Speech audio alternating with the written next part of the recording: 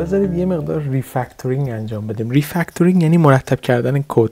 من یه مقدار قبل از اینکه ویدیو رو شروع بکنم مرتبش کردم.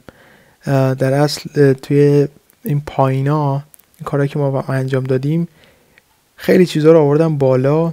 یه دونه بعد از این ایف اگر در اصل توجه می‌کردید یه گت پست این بالا بود که current subject رو میذاش روی گت پست و اونو دیلیت کردم و اینا رو همه رو در اصل یه مقدار پاکسازی کردم. حالا میخوام یه فانکشنی بسازیم واسه این ایف که این هم یه مقدار پاکسازی بشه. الان چیکار میکنیم؟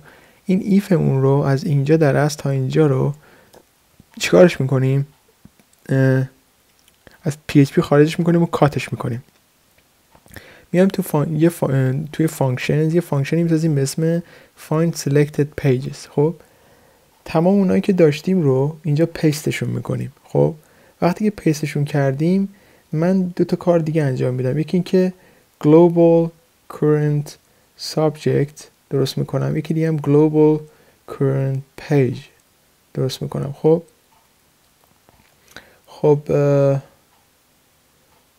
global current page global current subject. خب این از این فانکشن اینجا درست کردم. حالا برمیگردم توی manage content، اونا رو اینجا توی یه تگ PHP چیکار میکنم؟ تعریفش رو میکنم مثلا find selected page و در اصل چیکارش میکنم؟ اینجا می نویسمش. احتیاج نیست اکوشون بکنم، فقط کافیه که اینا رو چیکار بکنم؟ در اصل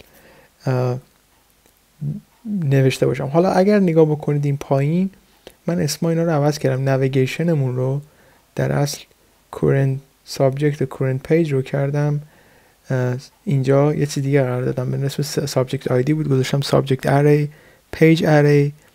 اینجا یه مقدار تمیزکاری کردم که حالا کداشو در اختیارتون قرار خواهم داد و خواهید دیدش.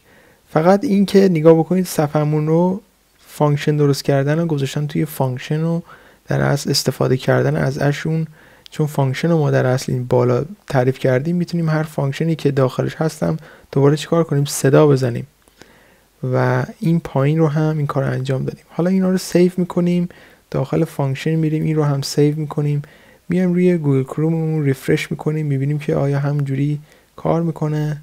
بله همونجوری که خواستیم کار میکنه. اینا رو بهش میگن در اصل ریفکتور کردن و هر کاری که خواستیم بکنیم. این رو هم ما از اینجا برداریم، میبینید که این قشنگ داره کار میکنه. پس این ریفکتورینگ رو کار کردیم با هم دیگه، یه مقدار دیگه بیشتر مرتب کردیم. جلسه دیگه شروع میکنیم در مورد در اصل خوندن، در اصل آپدیت کردن و اینا صحبت خواهیم کرد. فقط اینا رو من کوچیک کنم که شما یه بار دیگه نگاه بکنید ببینید چند تا فانکشن داریم و اینا چی کاری انجام میده. یه فانکشن confirm query داریم، فانکشن all subjects داریم، فانکشن find pages for subject، find subjects by ID، find pages by ID. این دوتا رو جلسه پیش بهتون گفتم و یه دونم find selected page که الان ساختیم و یه دونم navigation که تمامش اینجا قرار دادیم.